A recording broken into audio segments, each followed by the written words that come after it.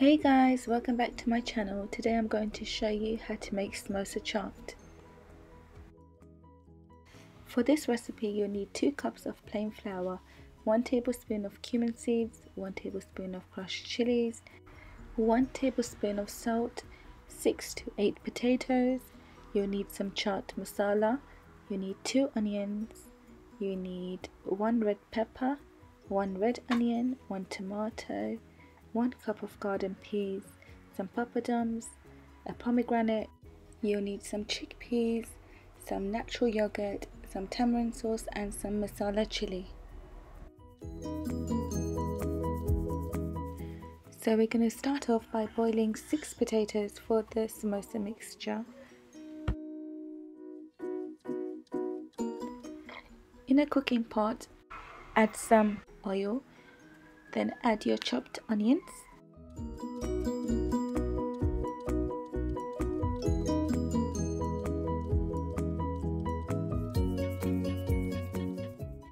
Saute the onions for about 5 minutes, then add some salt.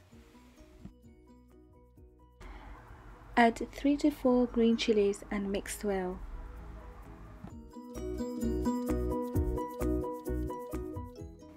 Now it's time to add in the cumin seeds and the red crushed chilies.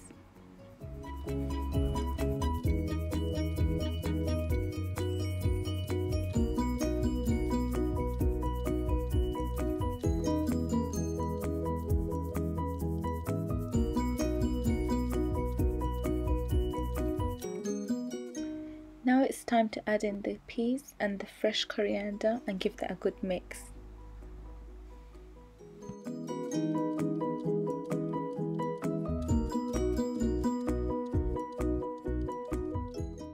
The next step is to roughly mash the potatoes. Now add the mixture into the mashed potatoes.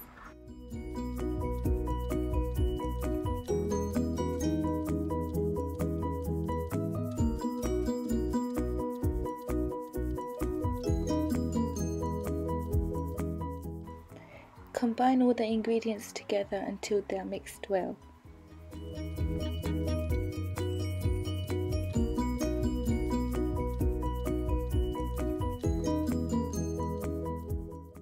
So now the samosa filling is ready and should look like this. So the next step is to make the pastry for the samosa. Here I've got the plain flour and I've added half a teaspoon of salt. Then I added 1 tablespoon of oil. Now add 1 cup of water. You can add more once you start kneading the dough.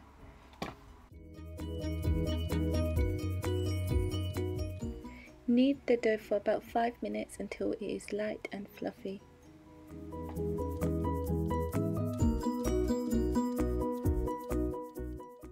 Now it's time to make the roti for the samosa.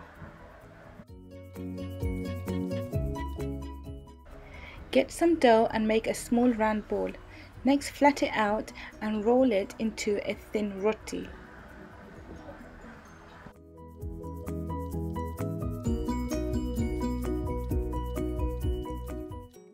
Try to make the rotis as round as possible so the samosas are symmetrical, and try to make them all the same size so the samosas are all even. Now remove the excess flour and put the roti onto a tawa. Cook on medium heat for 30 seconds on each side.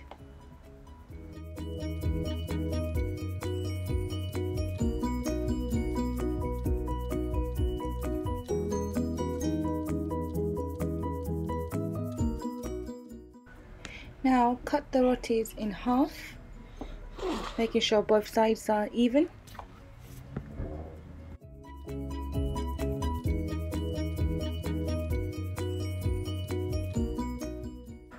The next step is to make a paste to hold the samosas together.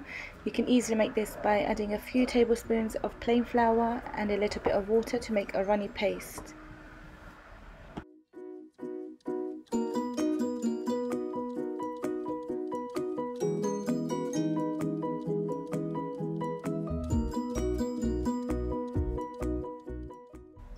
Now the paste is ready, you can go ahead and go around the pastry with the paste.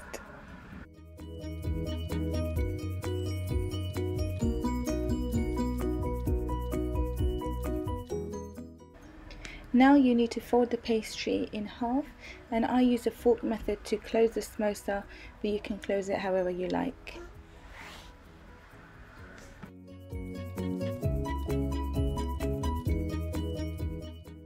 Now fill the samosa, put some paste on the edges and close.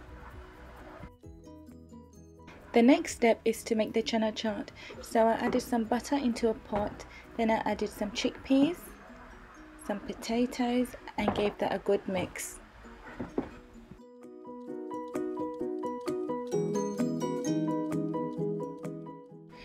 Now add 2 to 3 tablespoons of chaat masala, and you can also add coriander powder according to your taste.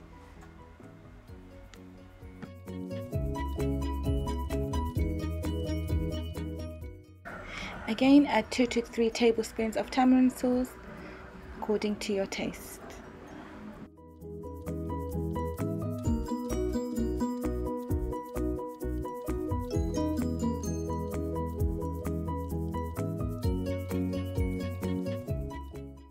Then add half a cup of spring onion and give that a good mix.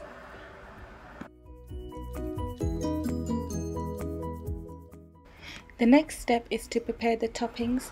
So finely chop a red onion, finely chop a tomato and de-seed a pomegranate. The next step is to fry your samosas until they are golden and crispy. Next we are going to make the first sauce, which is a green mint sauce. You will need some mint leaves, a few green chilies and some fresh coriander. Put that all in a blender and blend.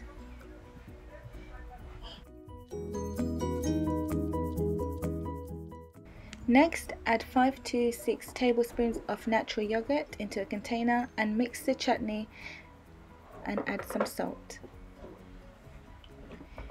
The next sauce we're going to be making is a sweet chili sauce. So I added some masala chili sauce and some sweet chili.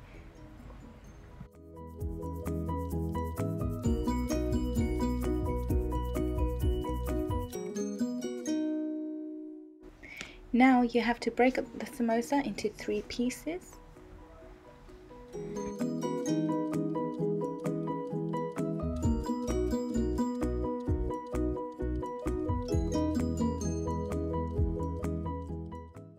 So this is going to be the first layer of the samosa chaat.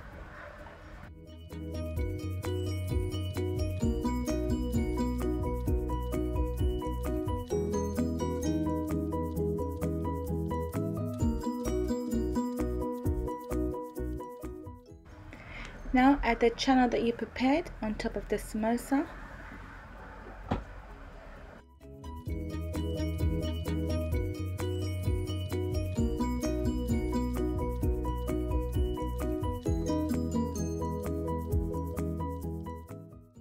Next, top with the mint chutney.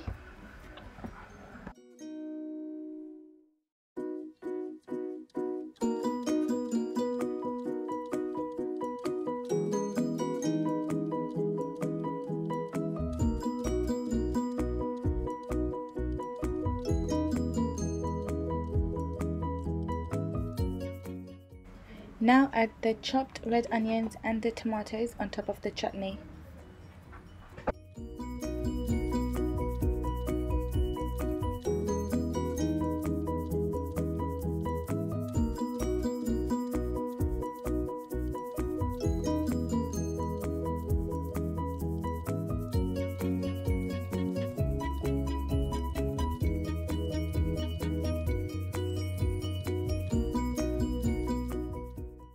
The next step is to drizzle the sweet chili sauce on top of the chaat.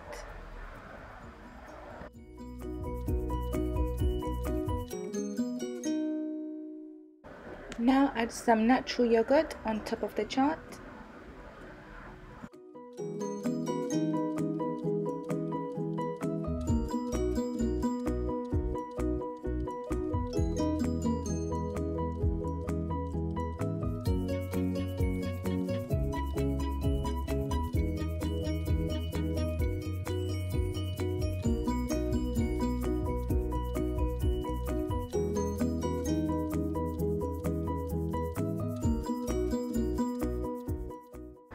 Now drizzle the tamarind sauce on top of the samosa chaat.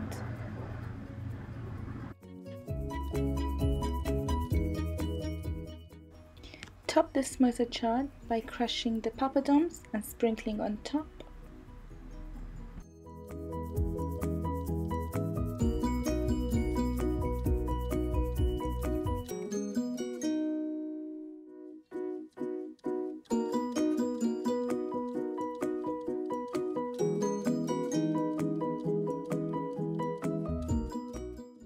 And finally, top with some pomegranate seeds. Thank you so much for watching. I hope you guys enjoyed it, and please don't forget to like, comment and subscribe.